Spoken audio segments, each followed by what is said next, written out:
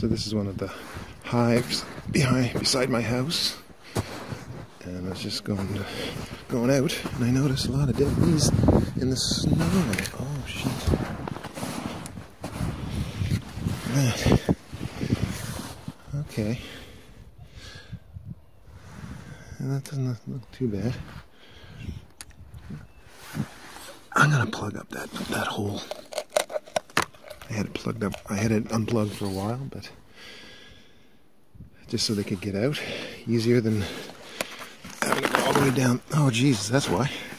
I didn't notice that, but for frig's sake. This is the thing with these condensing hives.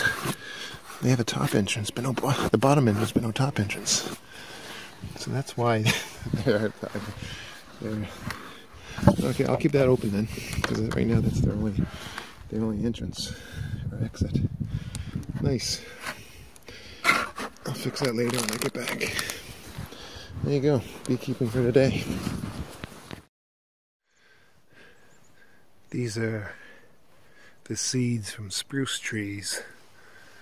And that's a dead bee right there. There's lots of seeds falling.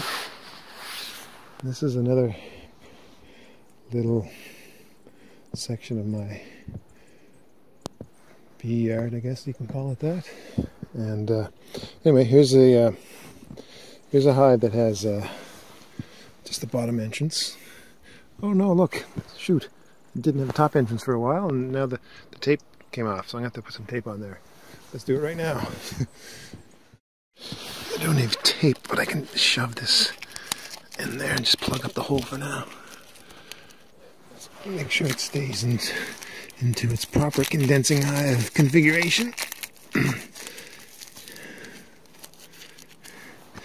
Anyway, what I wanted to show was you can see right here. You can see the heat coming out of the bottom entrance. That's the only ventilation in this hive. And you can see the heat coming out, melting the snow. See that? So they're alive, but they're losing some heat there because that was unplugged.